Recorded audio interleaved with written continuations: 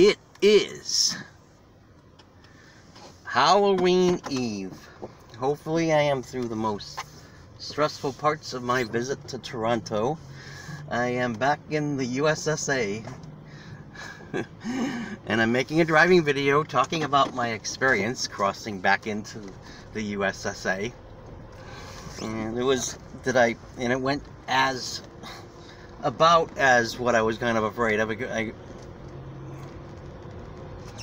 I don't know if I would, it could have been worse, I guess, but obviously they treat everyone as being suspicious, and unfucking fortunately, because I'm unique, but I hate getting treated, but they treat everyone like that, unfucking fortunately. With the weirder you act, the more likely they are to be assholes, though. That's, So I'm back in my home. I'm back on home soil. Or if you have diarrhea and you're pissing and shitting. Michigan Welcome Center. Okay, so I'm gonna stop there, and then after that, I got a map on the way, unless I want to get a naked map. Get a naked map in case I lost the Earth map. Oh, God.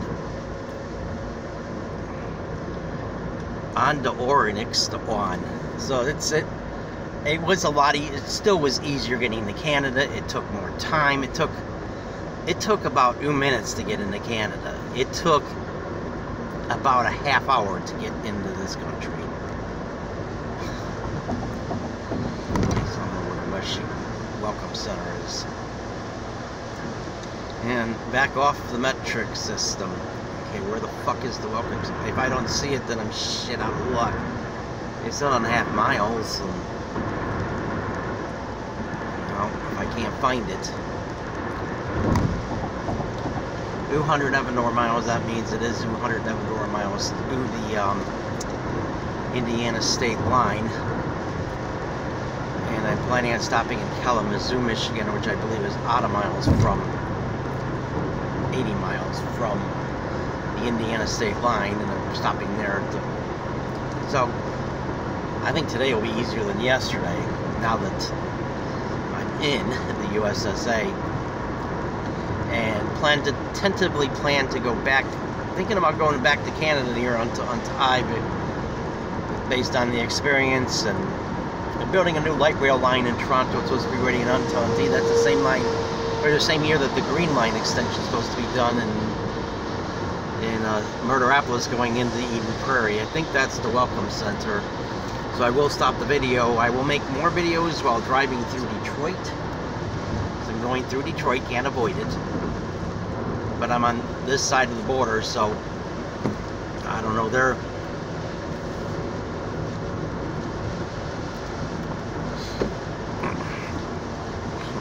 I had to deal with the feds.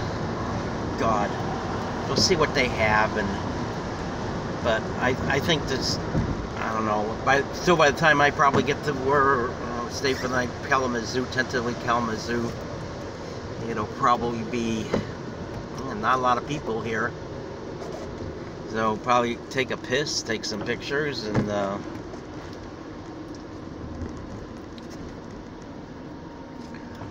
not very happy that Canada is over, but it is what it is. And I mean, I gotta make it at least to Kalamazoo if I want to have a good time spending Halloween in the Chicago area. My fucking anxiety was rather fucking high worrying about getting across the border. So you just, and it's, even if I get through it this time, it doesn't mean there won't be problems next time. It doesn't mean there won't be problems on I when I go. We're tentatively planning to go.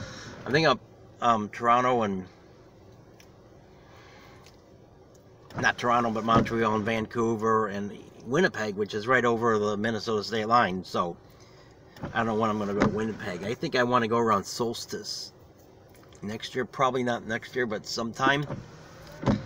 But is when I get to hopefully be on my way before the end of the hour. It didn't get very fucking far. Well, it's, oh shit, it's almost 2 o'clock. Yeah, I don't know if I can even make it to that Ponderosa 4 o'clock. So it's not going to be the greatest time I'm going to make. And then the Kalamazoo beyond that. Oh, God.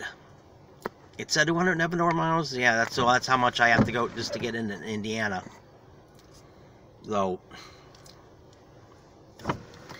one of you saw that I have autism. He wanted me to roll down the back window for some reason. I don't know why. If he was looking for drugs or see if anyone was smoking marijuana or something. I don't know. It's illegal in Canada, but you can't bring it in. You can't bring anything questionable in. But at least I'm in now. It's obviously it's mixed emotions being back in the USSA. But oh God. So I want to make sure I save the battery to me. I'm going to make more videos. I may as well shut the power down. Well, God, yeah, when I get close to Detroit, I'm going to have to pull off the road because of all the fucking new laws on handheld devices and all that bullshit. So I'm going to shut the phone down as soon as this video is done. And I'm so glad I have Asperger's because I make the most interesting videos in the world. Nobody makes more interesting videos than I do. And my unique perspective of a very stupid planet.